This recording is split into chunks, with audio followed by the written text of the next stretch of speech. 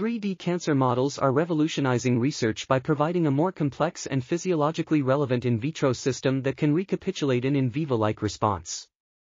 Ovarian cancer, which is prone to developing resistance and often lethal, stands to benefit greatly from this enhanced modeling. However, current 3D models fall short of the predicted response due to a lack of standardized methodology and established protocols.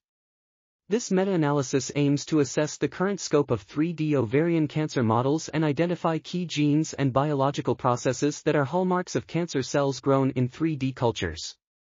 The analysis found that 19 cell lines showed differential regulation in their gene expression profiles depending on the bioscaffold compared to 2D cell cultures, with top genes including C3, CXCL1, 2, N8, IL1B, SLP1, FN1, IL6, DDIT4, PI3, LAMC2, CCL20, MMP1, FI27, CFB, and ANGPTL4.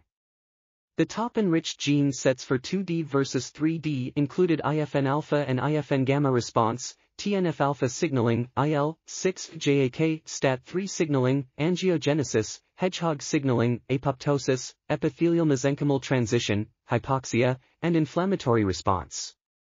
Future studies are needed to identify the most appropriate in vitro/preclinical model for studying tumor microenvironments.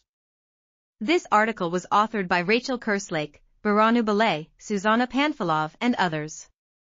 We are RTCLTV, links in the description below.